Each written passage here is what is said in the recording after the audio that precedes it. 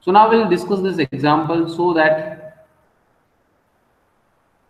minus 1x minus x is between minus 1 and 1. Log of 1 plus x will be x minus x square by 2 plus x cube by 3 minus x raised to 4 by 4 up to so on minus 1 raised to n minus 1 x raised to n upon n plus 1. And from this deduct that log of 2 equal to 1 minus 1 by 2 plus 1 by 3 minus 1 by 4 and so on. Probably you have did this one many a times, but here actually we are using the concept which we have used earlier, or sorry, we have proved earlier.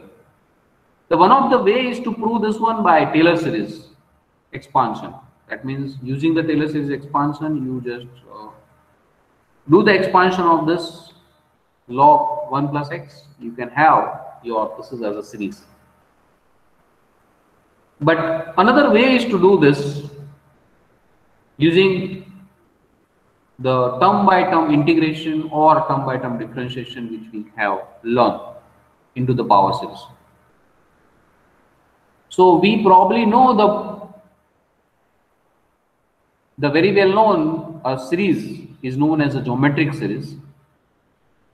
So we know this, the summation of x to the power n is 1 upon 1 minus x if your x is between minus 1 and 1 as n turning from 0 to infinity.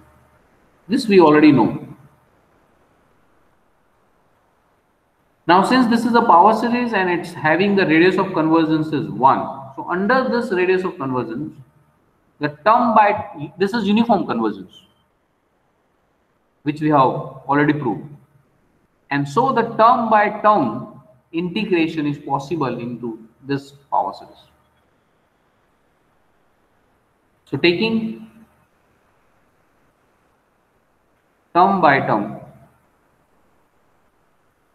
integration, both sides, we get. So we'll take the integration from 0 to x power n dx is equal to integration from 0 to x 1 upon 1 minus x dx. Now since this term by term integration is possible, this integration sign and the summation sign is interchangeable, so that's where we can write down summation and running from 0 to infinity integration from 0 to x power n dx. And on this side, the integration of this one, we know it is log 1 minus x. The limit is from 0 to x. And if you can expand this one, then this is summation n running from 0 to infinity. If you do the integration of this one, then it is x power n plus 1 upon n plus 1. As your integration is from 0 to x, the limit is from 0 to x. And here, if I put the limit, it is log 1 minus log 1 minus, sorry, when I substitute x, it is log 1 minus x, and then log 0, when I substitute 0, it is log 1. So it is log 1 minus x minus log 1. And log 1 is 0, so this is nothing but the log 1 minus x. And if I put x here, 0 here, then we can have it is summation n running from 0 to infinity x power n plus 1 upon n plus 1. Now we can expand this one. Is you got 1 minus x. Ultimately, your goal is to prove that 1 plus x. Okay. So to achieve 1 plus x, you just replace, because this is true for any x between minus 1 and 1. Replace x by minus x. We get summation n running from 0 to infinity minus 1 raised to n plus 1 x raised to n plus 1 upon n plus 1 equal to log 1 plus x, which we have to prove. The next thing that we can want to prove that log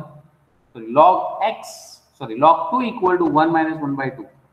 So ultimately what you can see that if I expand this summation, then log 1 plus x we can write as x minus x square by 2 plus x cube by 3 up to so on. And this is true for any x between minus 1 and 1. And what is Abel's limit theorem says that if summation of an x power n is fx, which we have log 1 plus x, and summation of an is convergent. What is summation of an here? It is summation of minus 1 raised to n upon n factor n. This is your an, and which is by Leibniz test this is convergent. So we can able to apply the Abel's limit theorem here. And so we can take the limit x tends to 1 here, because that is the boundary point which we have achieved. So taking limit x tends to 1 minus by Abel's limit theorem,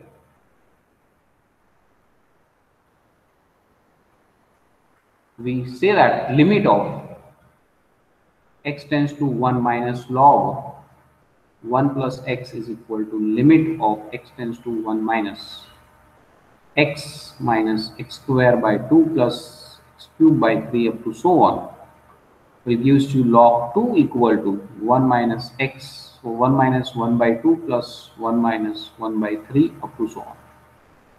So this is the things which we need to prove here. I'm giving you one examples as a homework. You can try for yourself with this example. So that, or I can say that using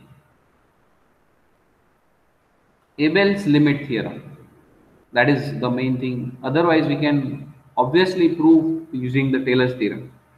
So using the Abel's limit theorem, so that tan inverse of x is equal to x minus x cube by 3 plus x raised to 5 by 5, x raised to 7 by 7, so on for any x is between minus 1 and 1, and pi by 4 equal to 1 minus 1 by 3 plus 1 by 5 minus 1 by 7 and so on.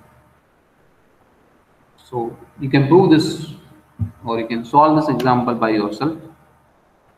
If you have any question, you can ask.